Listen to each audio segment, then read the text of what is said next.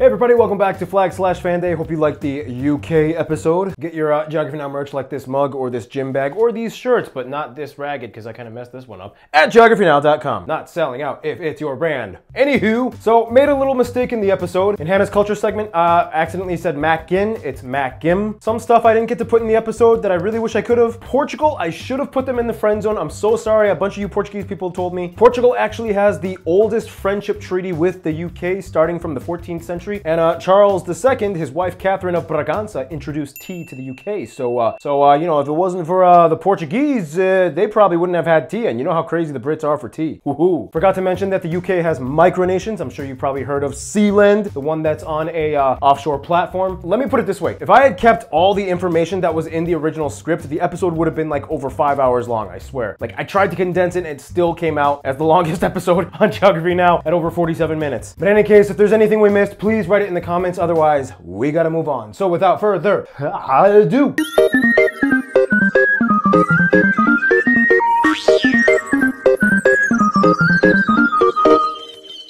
This episode was so fun to film because I got to do a road trip with my buddy Tommy. We went from England to Scotland to Wales and back, and it was crazy. We saw everything. And a funny little story, when we were in Edinburgh, I did a little Geography meetup and we bumped into Joey Boy. I called him Tommy Boy and Joey Boy. Joey was like, "Hey, I'm Welsh. You're going to Wales. Why don't I show you guys around my area of the woods?" So we were like, we had extra space in the car. We got a Welshie. We're going to Wales.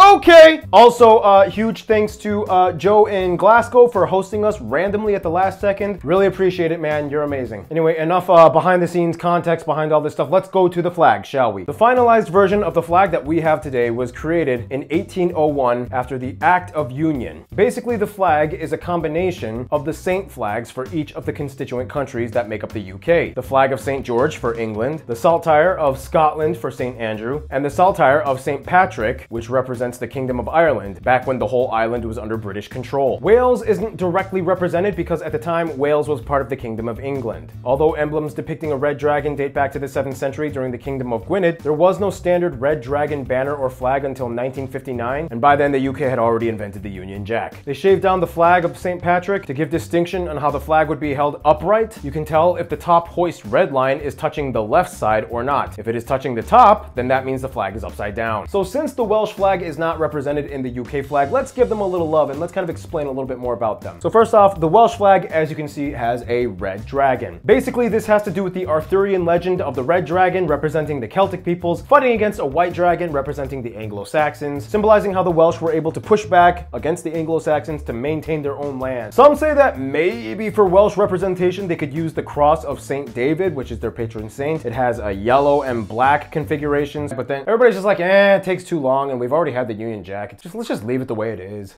We gotta move on, okay? Coat of arms. Now, it's important to note, you have to understand, there are actually two of them, one for Scotland and one for the rest of the UK. For the UK, the emblem has a lion on the left and a chained unicorn on the right, symbolizing England and Scotland. The shield is split up into 4 parts, 2 quadrants representing the lions of England and one for the lion of Scotland and one with the harp of Ireland. At the bottom is the motto in French, Dieu est mon droit, which means God is my right, alluding to the former Norman dynastic times in which a preliminary version of French was spoken by the elite. At the bottom are Tudor roses and shamrocks. Surrounding the shield is the Order of the Garter, the United Kingdom's most senior order of knighthood, and on the top is the helmet and crown and lion. Now for Scotland, however, the chained unicorn is on the left with the lion on the right, and each holding flags of their respective nations. On the shield, they have the opposite configuration in which the shield has 2 quadrants for the Lion of Scotland and only 1 for the Lions of England. Around the shield is the Order of the Thistle, and on top of the crown, which is by the way stylized to show the crown of Scotland, is a red lion representing the honors of Scotland. On top of it is a motto saying "in defense," which is in the Scots dialect / language, and at the bottom, in Latin, the motto says "Neo me impune lacessit," no one will attack me with impunity, and on the green grass lies only thistles. Quick little side note, why is the unicorn in chains? Well, legend has it that only a king can can overpower and command a unicorn. So if you look at the unicorn, you'll see that it has a crown and chains representing the fact that it was under command of the monarch. Fun fact, if you collect all the coins of the UK, you can make the coat of arms. Honestly, like heraldry and vexillology go so far with the UK, it's insane. Like government offices and the monarchs and even like the consorts of the monarchs each have their own coat of arms, but it like switches up the unicorn to a different animal. I think Queen Camilla has like a boar. Whatever, I don't know, look into it, figure it out. We're done here. That means we only got one thing left to do. It's time for Geography Fan Mail time.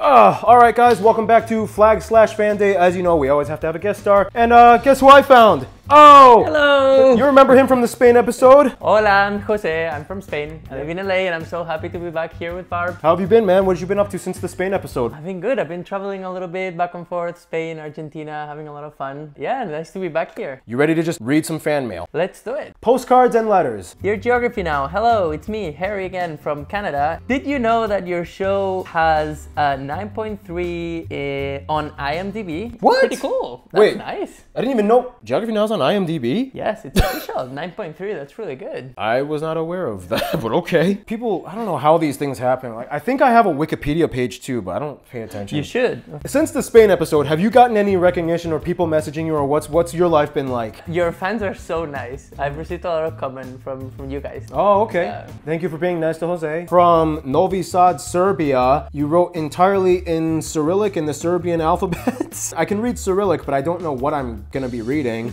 Nozdravia. Oh, I think that's Nozdravio or something. I don't know. I don't know what these words mean, but it says in English at the very bottom, I love your mommy. Oh, she's the sweetest. Oh yeah, you met my mom, yeah. Yes. Anyway, this is from Polina. You wrote your name in English, but you wrote everything else in Serbian. Okay. Dennis and Marisa. Hi Barbs, greetings from Beque. St. Vincent was the third Geography Now video I watched. The crystal clear waters and the marine life here are amazing, making me jealous. One day I promise to buy some merch. You're a great model, man. This is from Brunei. We haven't gotten Brunei in a long time. Are there any countries from where you didn't get a postcard? Let me know, I might send you something. Jan from Czechia. Yeah, I think Kiribati is one that I know I did not get a postcard from. Yeah, nice little challenge for your subscribers. Speaking of which, Jose, what's your next travel destination? Where would you like to go? Oh, I'm dying to go to Japan. It's so cool, and I grew up watching anime, and I love Japanese food. Oh, who doesn't? The card says Mali. Dear Paul, thank you for doing Geography Now. I'm upstate New York. I use your videos for school. We learned about Mali today. Oh, but you're actually from New York. I think your name is Carson. You tricked me, man. I thought this was from Mali, but you're from New York. From Indonesia, from Enda. I hope I'm pronouncing it correctly. Oh, look at that!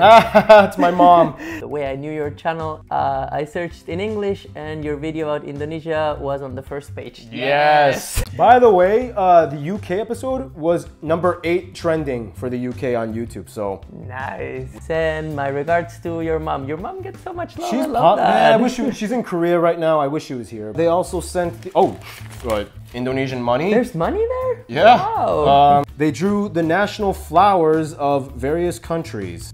Thank you so much drawing all the flowers of the countries. That's really cool. So that's all the letters and postcards. Now we just got packages. Jose, why don't you start? See. All right. La Jovito. Oh, the Hobbit. Oh, the Hobbit. Okay. No, this is not Spanish. I don't know what language this is. Oh, I thought Obito was Spanish, no? Oh, the book is in Esperanto. The universal language? Yeah, the constructed language. Yeah. The Polish guy created it. He sent the Esperanto flag. And the postcard is from Kentucky. Oh, did he also send anything else? A South Antarctica flag, okay.